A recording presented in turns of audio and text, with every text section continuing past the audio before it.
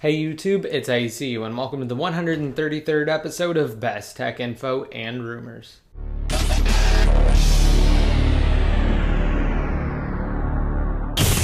Alright, and to start off I wanted to talk about something rather interesting. So in last week's episode of Best Tech Info and Rumors, I detailed the status of the iOS 6.1.3 jailbreak and which devices can be jailbroken, essentially only the iPhone 4, iPhone 3GS, and the 4th generation iPod Touch using a simple red snow workaround, and I also mentioned that Apple had patched a number of exploits utilized by Evasion in 6.1.3. Now last night, POSIX Ninja, former leader of the Chronic Dev team, the creators of Green Poison and Absinthe, tweeted out a couple of things that were rather interesting. First, he said, quote, "Well, so far, looks like the next jailbreak might be created entirely by me." And then after receiving a number of questions from his followers asking about the Evaders, which is the new team that created the Evasion Untethered Jailbreak utility, and it consists of Muscle Nerd, Planet Being, Pod2G, and Pimskex, POSIX Ninja sent out another tweet saying, quote, "Evaders haven't gone anywhere. I've just discovered all the needed exploits on my own over the past few months." So this is really interesting, and as I detailed in last week's episode of Best Tech Info and Rumors,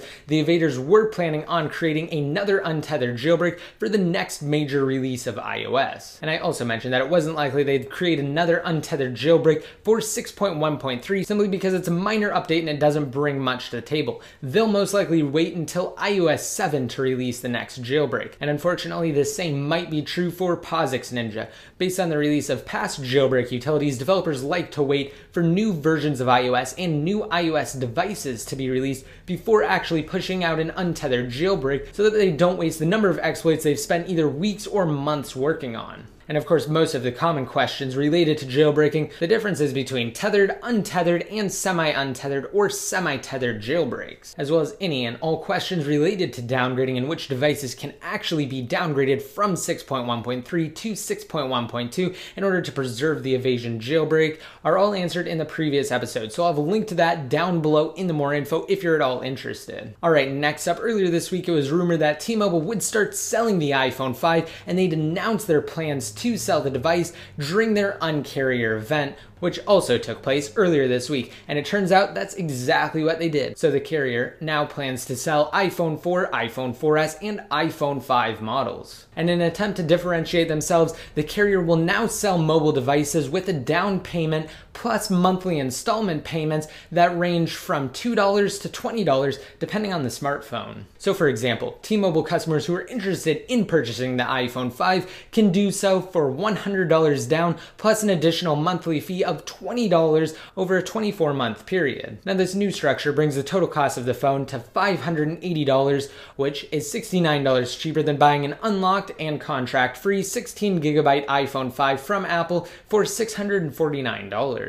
Now T-Mobile is calling this their new uncontract plan, and while it sounds great in theory, it's technically still a contract. If a customer was to purchase a phone through the carrier's new payment plan and cancel a month later, T-Mobile would undoubtedly require the phone to be either returned or to have the customer pay for the remaining balance of the phone in full. However, T-Mobile's new plan and structure does have one major advantage, and that's actually detailed in the post that I have linked to down below. So if you're interested, maybe you might be considering switching over to T-Mobile, then just be sure to check that out. And interestingly, T-Mobile also revealed that they'll be the only carrier in the United States to support the iPhone 5's wideband audio technology. Unsurprisingly, they're calling the feature HD Voice. And as I mentioned earlier, T-Mobile will also offer the iPhone 4S for $70 down and $20 per month over a 24-month period, and the iPhone 4 for $15 upfront and an additional $15 per month for the same 24-month period. As for plans, the carrier will now charge a base rate of $50, which includes unlimited talk,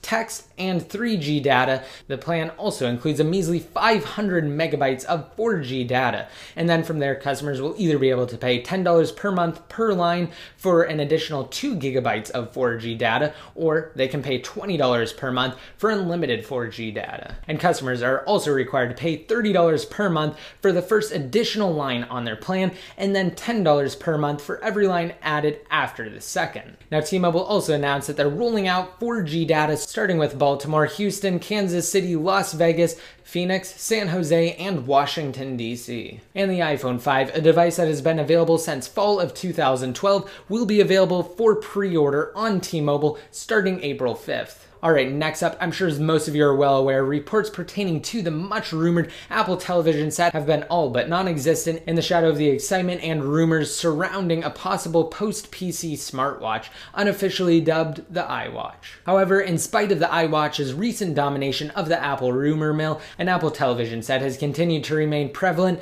among a number of industry watchers and analysts. A new report from DigiTimes cites unnamed supply chain sources that claim Apple is in the process of developing an Ultra HD, often referred to as 4K television set with a resolution of 3840 by 2160. And similar to past rumors, the article claims that Apple's internet and content-rich television will feature both voice and motion control and is allegedly slated for launch either later this year or early next year. Also, another report from DigiTimes suggests that Apple is preparing to reduce shipments for their iPad mini tablet in the second calendar quarter of 2013. Now, the shipment cut, as revealed by industry sources, is said to affect the total number of iPad minis shipped by 20% for next month, April. Now, numerous reports and predictions from accredited analysts and firms suggest that, based on component orders, Apple may be also preparing to release the next generation iPad mini sometime within the third or fourth quarter of 2013. The next iPad mini is rumored to support Apple's Retina display technology with a stunning resolution of 2048 by 1536. Now, this major technological advancement to the iPad mini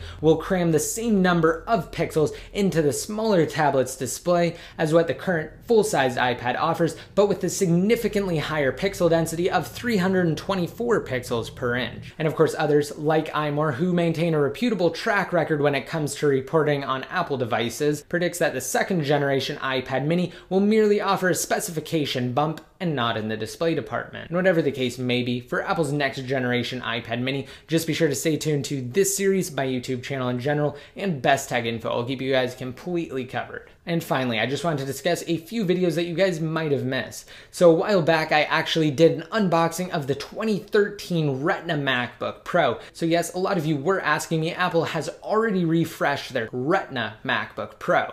And in my in-depth unboxing video, I did highlight the difference between the 2012 and the 2013 models. So just be sure to watch that video if you're interested. I know I keep forgetting to mention it in Best Tech Info and Rumors, so I decided to this time around. And next, of course, if you have an iPhone 4, iPhone 3GS, or a 4th generation iPod Touch on iOS 6.1.3, you can still jailbreak using Red Snow, like I mentioned earlier, so I'll have a link to that jailbreak tutorial down below in the more info. I'll also link to my untethered iOS 6.1.2 jailbreak tutorial for all iOS-based devices running 6.1.2 or lower. And yes, it does include newer devices like the iPhone 5, the 4th generation iPad, and the iPad mini. And last but not least, if you guys are at all interested in earning paid iOS applications from Apple's App Store for free, as well as gift cards and other various prizes, then just be sure to check out my semi-recent video on it. I detail a couple of different really awesome services. Alright, and for the question of the day, let me know down below in the comment section or on Best Tech Info.